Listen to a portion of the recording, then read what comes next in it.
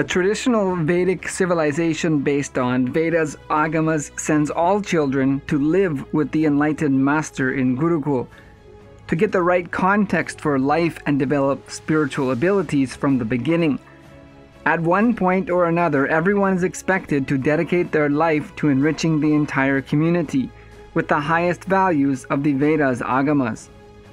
Whether it happens from the time of childhood or later, the entire system is designed for maximum contribution by each individual and the path to enlightenment for each individual. Those children who are inclined to a spiritual life will immediately follow the lifestyle of sannyas. Others may pass through parenthood to vanaprastha, when they then dedicate their life to enriching the entire society while simultaneously fulfilling their goal of achieving the space of oneness with the ultimate superconsciousness. Living the life of sannyas or brahmacharya is designed to take one's DNA expression to the higher levels and express the many extraordinary powers documented in the Vedas Agamas. Because apat sannyasis take sannyas amidst the imminent threat of death, their system is pushed into survival mode, where they also express superhuman or extraordinary abilities as a result. An apat sannyasi is also an intellectual kshatriya who takes up the jnana war of defending Sanatana Hindu Dharma from the anti-Hindu forces working tirelessly to destroy Hindu lifestyle for good. In Hinduism, all members of the community are considered to be responsible, directly or indirectly, for everything and everyone else in the society. Everyone is expected to take responsibility for everyone else's actions and to be engaged with the entire community.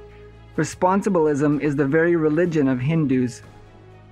This includes responsibility for parents, children, teachers, and everyone.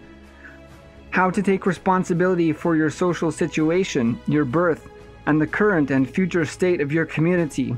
With so many distractions, we are falling prey to the constant barrage of violence and negativity.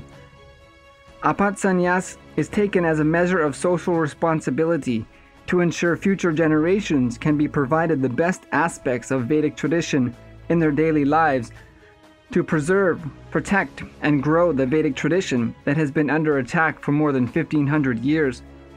When self-doubt arises in us and we are not able to handle it, when we fall before self-doubt, our spirituality, our possibility, everything gets destroyed. Our spiritual identity is destroyed. The possibility of our spiritual life will also be destroyed. This is why people take apat sannyas, to ensure to remain in the spiritually blissful and powerful space, to celebrate life, and to ensure preservation of the spiritual enlightenment ecosystems of Sanatana Hindu Dharma. To learn more about the spiritual path of sannyas, email to contact@kailasa.org. If you feel responsibility is a power, you make your life successful.